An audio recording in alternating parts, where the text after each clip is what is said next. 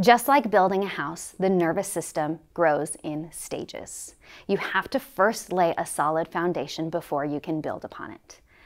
I'm Dr. Traci Gross, and as a pediatric chiropractor, I see very often that kids start to hit preschool ages, kindergarten, or early education, the ages where they start to need skills for socialization and speech and higher levels of cognition, but they struggle. And the reason for that is because they just needed a more solid foundation in their early ages of development, ages 0 to 18 months. Now, the good news is it's really easy to monitor how your child is doing and how they're developing based upon their milestones. So the milestones are broken into different categories, and we're going to summarize them into big groups. The first group of milestones happens from age 0 to 4 months, right here. This is all about the automatic functions in the body. So it's eating, sleeping, pooping with ease. And that's the key. It has to come easily. So babies are working this out, they're practicing, and when they can do those automatic functions with ease, then their brains are able to prioritize and move on to the higher level things like senses, tastes, sounds, textures, and when they're regulated and adapted to that environment, the body's then able to move on to the next phases. So this chunk of developmental milestones is all about the sensory system. When we move to 4 months to 10 months old, that's when we kick into the motor system, the motor milestones. This includes things like rolling over, sitting up, and the beginning stages of crawling. In this second phase, it's important that babies are able to practice these movements freely.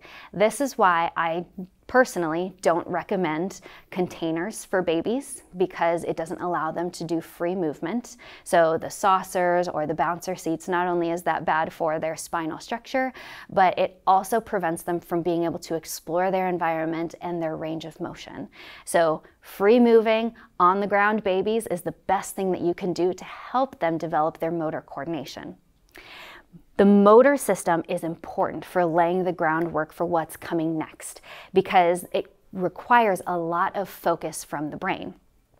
And once a baby is able to do those motor movements smoothly and without effort, then the brain is able to say, okay, we've mastered these things, we can kick on and activate the higher levels of thinking, which then lead into speech. It leads into emotional regulation, sensory processing, and even relational interaction with peers and with family members. At 10 months to 18 months, we're also still doing some motor movements like pulling up on furniture. That's when we're starting to cruise around, and then eventually with walking. Now, it's really important to remember that your toddler, your baby, has to walk before they talk. The reason for that is because the brain is wired to conquer gravity first. So once your baby's able to walk, then that's when they'll be able to do those higher level functions like talking and interacting with each other and with you. Now, parents, hear me on this. The order of the milestones is so much more important than the speed. If your child is not ahead of schedule, that's okay.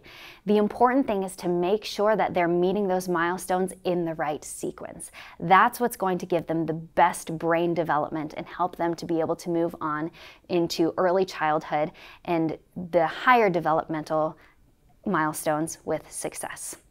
So, parents, what are your action steps?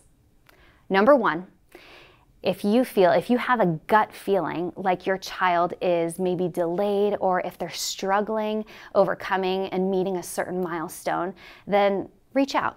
Let's have a conversation and talk about it. When we can learn more about you and your child and their life events up to this point, that'll help us determine what we can do to help. Number 2, get your child checked by a pediatric trained chiropractor.